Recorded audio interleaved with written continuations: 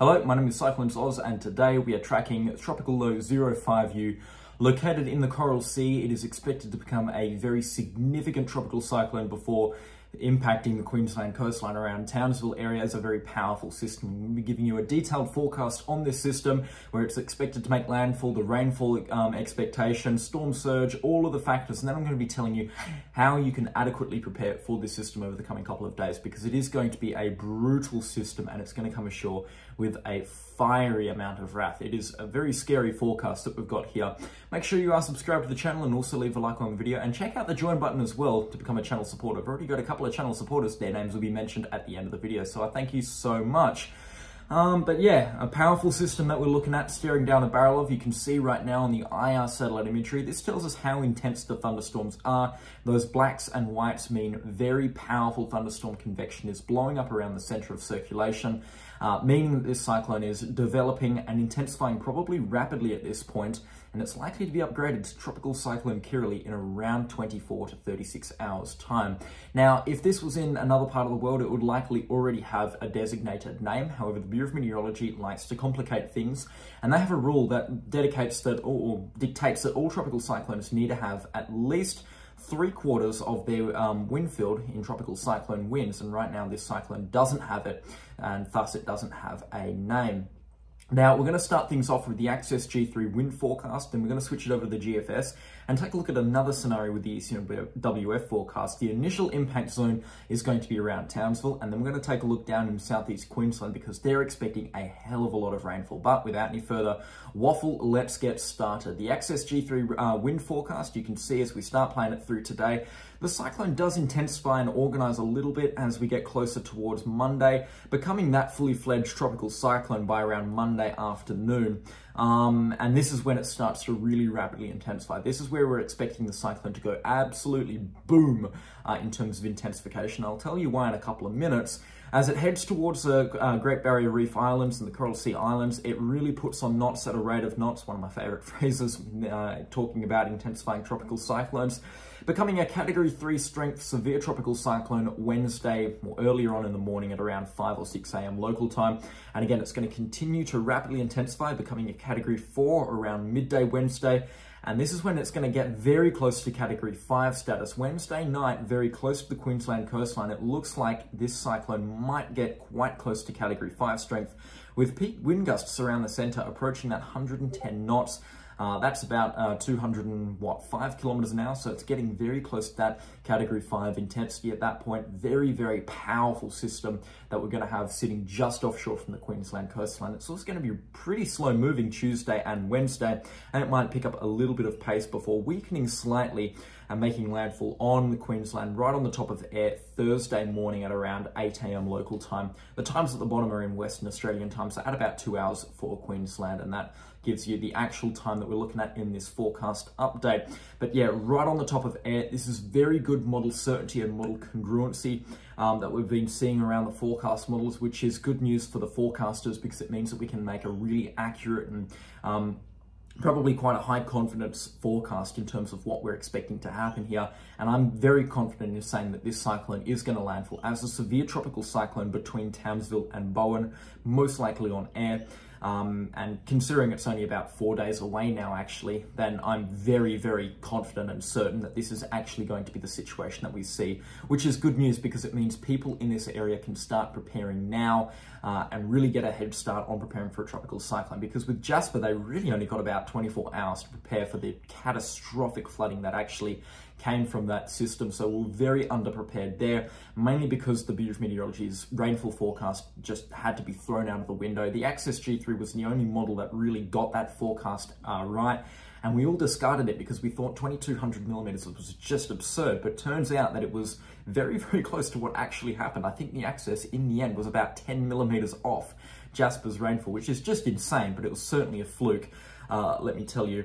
But the Access here is looking like it's going to be a very accurate model. It's in line with what the GFS is also saying, and that's typically a very accurate global model. I love the GFS forecast model, and it looks like it's got things right again with this cyclone here. You can see it intensifies very slowly until about Tuesday, and that's when it starts to rapidly intensify for the first time, and it really does put on quite a bit of wind speed Tuesday night into Wednesday morning, with the pressure down to, I think at peak intensity, 936 millibars. That is deep into Category 5 status on the Australian scale. However, I don't think it's reciprocated on this model forecast. This might be a couple of hours old still, but you can still see winds very, very strong alone on this forecast. And the GFS, as I've said time and time again, it's typically the low baller in terms of wind speeds. So if we were to take a look at wind gusts for sustained winds, we're probably looking at peak wind speeds of around 100 to 110 knots, very close to Category 5 status. If on the higher echelon of that, you're probably looking at a Category 5 strength severe tropical cyclone lining up the Queensland coastline. It's possible. It's not likely that we're going to see a Category 5 landfall, but it is possible. Very, very dangerous system though. A Category 4 strength system it can do a very similar amount of damage to a Category 5. A difference in 10 knots really doesn't make the world of difference in terms of wind damages that we're expecting. What's really got my eye is the fact that the landfall site on the GFS is like 5 kilometers up the coast from what the XSG3 has. It's right on the top of Ayr and Townsville, on the outer reaches of the Townsville town centre. So that's very good model certainty, and it's not often you see that on about day 4 from these Australian forecast models. Generally, we're a little bit more unpredictable here in the Australian region, but they are looking very, very confident with this landfall on the top of Ayr. So I'm backing that situation right now, and even the ECMWF model as well. That's very confident in calling for a landfall around here as well. It calls for it a little bit further south on Bowen, but again, that's like 50 kilometers down the coast, if that. So very, very confident in that forecast as well. And at a relatively, well, it's a little bit weaker, but still a lot of winds wrapping around the center.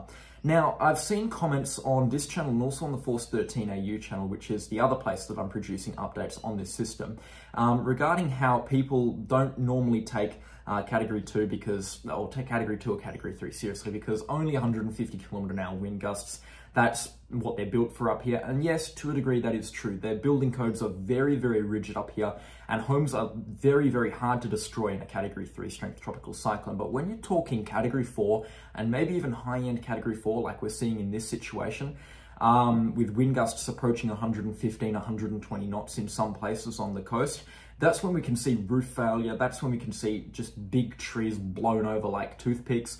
Power poles will be ripped out, flying debris will be absolutely crazy. So that's when we're starting to talk about really serious wind damage from these tropical cyclones. So take it seriously, make sure you're preparing, and if you've got loose branches on your property that are at risk of dropping onto your home or onto your carport or something like that, make sure that you're cutting them down over the next couple of days if you live south of sort of Innisfail and Tully and down towards Proserpine or even Mackay as well. Just make sure that you're as prepared as possible, and worst case scenario, if it doesn't happen, you're prepared for a severe thunderstorm that comes through the area. So it's kind of a win-win. Make sure you've got your generator as well ready, because it's likely that there's going to be power cuts to a lot of these communities on the Queensland coastline. And also make sure you've got a fridge full of beer to ride out this cyclone, because it looks like it's going to be a couple of days without access to roads. The amount of rainfall that this storm is going to bring in some places, especially inland, is going to be crazy. So if the roads are flooded, you're going to need a good supply of beer or whatever, drink, red wine, whatever takes your fancy. So make sure that you've got that as well, preparing for a cyclone. We know in Australia that's a very important factor, but taking this very seriously is definitely advised, because a powerful cyclone like this, they only come around once in a decade for this part of the world. It's going to be a similar situation to Cyclone Debbie or Cyclone Yasi. Probably not as strong as, not Yasi, Marcia. It won't be as strong as Yasi, and it probably won't be as strong as Larry either upon landfall, but it will still be a very strong system, and it will deliver a lot of rainfall as well. Places outside of Huanda, you're looking at up to 500 millimeters in 1 or 2 spots. Around the landfall site, slightly less, around 300 to 400 millimeters of rain in 1 or 2 spots. It's not as much because the cyclone will be faster moving than, say, Cyclone Debbie, so the rainfall threat isn't actually that high for the initial landfall site. But as I've said time and time again, on the inflow bands of the system, when you're getting those shower bands moving through, that's when you're going to see the really high 1 to 2 hourly totals of up to 100 or 150 millimeters in one spot. And as these stream into the coastline, this is when you're talking about some very high rainfall accumulations around Yalbaroo, outside of Proserpine, where you could be seeing 1 or 2 spots pick up to 700 millimeters here and there along these coastal ranges outside of Mackay and Proserpine. So very extreme rainfall totals there. But again, the rainfall is kind of reserved for southeast Queensland at this time. And before we take a look at that picture, I'll just briefly touch on storm surge Because of how strong the cyclone is expected to be and how deep the pressure is going to be, you're looking at peak wave heights approaching the coast of around 20 to 25 feet. That's around 7 to 9 meters. And a storm surge above 3 meters above the highest astronomical tide is certainly possible. On these reefs out the Coral Sea, you're probably looking at wave heights approaching 12 meters. So that's around 36, maybe even up to 40 feet in 1 or 2 locations. Very, very high waves, very dangerous waves. Just avoid boating on the Queensland coastline on Wednesday or Thursday. You don't want to be caught up in something like this. This is ridiculous stuff. Even massive ships, the world's biggest freighters, would avoid a 10 or 11 meter wave. So just don't go near them, don't go swimming. I think that goes without saying, but stay as safe as possible in a situation like this. However, the surf should probably be pretty good on Friday or Saturday with the onshore surf and also an offshore wind in some locations. So if the waters are safe and you feel confident enough to do so, then maybe there'll be 1 or 2 good surfing locations in along the beaches from Townsville down towards Mackay or even Rockhampton in 1 or 2 spots. But again, I'm not really familiar with the area, so I'm not going to comment too much on that. Now, as promised, we will take a look at the rainfall forecast for southeast Queensland because a lot of rainfall is expected. We'll start things off with the worst case scenario, the Access G3 model, and I'm going to explain how this is not likely to happen and how this is the worst case scenario. They're expecting a ridiculous amount of rainfall to fall as this tropical cyclone passes down here over Gympie and down towards Noosa, and then it will sit off the shore from about Brisbane. And then it will jump back inland maybe Sunday evening or so. Still is what looks to be a Category 1 strength tropical cyclone by the look of that pressure.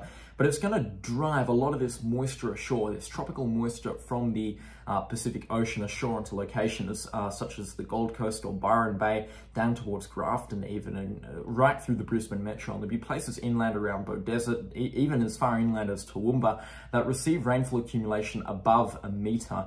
There's a lot of places here that are expecting some really significant rainfall totals. Around the Gold Coast, probably up to 1,500 millimetres on this forecast. Is this possible? Yes. Is this likely? We don't know. By around Friday, we'll get a very good idea of how much rainfall is expected, but I would be inclined to say prepare right now for around 400 to 500 millimetres in these locations. 1,500 is definitely on the extreme end. That's more rainfall than we saw for the 1974 Brisbane city floods, which, mind you, were 50 years ago, basically to the day, actually. So prepare for this ridiculous quantity of rainfall. Make sure that you're watching the forecast very closely. We'll be giving you updates on this channel as well, so make sure you are subscribed. But again, I'm not 100% sure if this is going to happen, and I'm not too confident in this situation actually happening. So we'll be watching it closely, but I'm not 100% confident in making a forecast on this right now. The Eastern Relief model has also thrown up quite a lot of rainfall, again in 1 or 2 locations on the scenic rim, up to 600 millimetres, and also around Ipswich, 400 to 500, and then up the coast. Quite a lot of rainfall there along the Sunshine Coast too, extending up towards Gympie. 500 millimetres is a pretty safe bet. So if you live in an area that's prone to flooding, especially flash flooding as well, make sure that you're preparing, getting your sandbags ready, not set up yet, mind you, because it's still at least 7 or 8 days away, but make sure you're getting everything ready. You've got your flood plans starting to get into place at this time. We're going to know a lot more by the middle of next week. But I'm not really going to comment. This is just a very good heads up on what is possible and what is expected over the next 10 days. Now, there will be more updates on this situation on this channel as well, so make sure you are subscribed. It also really helps us out as well. And if you want to monetarily support us, click the join button down below as well. It really does help out. And for $5 a month, it will go a long way, let me tell you. So thank you so much for your support in advance. But yeah, that basically does it for this forecast from this tropical system. It's a pretty meaty forecast. There's a lot of factors to it. We're very confident now in saying what impacts are expected, at least from the initial landfall. It's going to be a very strong system making landfall on Thursday the 25th, probably more likely in the morning hours than in the evening hours, probably of Category 3 or Category 4 strength proportion, somewhere between Townsville and Bowen, most likely on air. Very strong system expected, very dangerous system expected. It's a concerning forecast. However, there's still a lot of factors that will determine where this cyclone goes that can change. We could be seeing the cyclone jump 50 kilometres up the coast, which would bring it right over the top of Townsville, or it could jump 50 kilometres down the coast, which would bring Mackay under some pretty dangerous cyclone conditions. So there's still quite a lot of varying factors, but the forecast is becoming a lot more honed in, which is good news because it means that we can really start to say with high confidence what's going to go on. Now, if you do live south of Innisfail along the coastline to about Mackay, prepare for tropical cyclone conditions now. That's getting your cyclone emergency kits in place. making sure you've got a working radio, you've got enough canned food to last about a week or so, getting your bottled water, fuel for the generator, making sure the generator is working, and as I mentioned before, making sure that you've got enough beer or drinks on ice, because it will be a situation where you could be going a couple of days without power in some locations, and maybe even a week in 1 or 2 locations that get really cut off or badly hammered from this tropical cyclone. And even as far inland as Charters Towers or even Huandon, make sure that you're preparing for some very significant rainfall and also some dangerous wind gusts by trimming up trees on your property that are at risk of dropping branches. It's very important that you stay up to date with the Bureau of Meteorology as well. They'll be bringing the latest on their forecasts. But yeah, thank you so much for watching this video. If you did end up enjoying it, please do consider subscribing and also leave a like on the video while you're at it. And I'd like to give a special shout out to Alexa Munuz, who is our first channel sponsor. So thank you so much to Alexa. It's really great to have you supporting the channel. And if you also want to get onto the end of the video as well, please do consider clicking the join button and selecting the channel sponsor. It's a small price to pay and it really does help me out in funding the equipment that I use and also the software that I use to produce these videos. So thank you so much, and I'll catch you all in the next storm. Goodbye.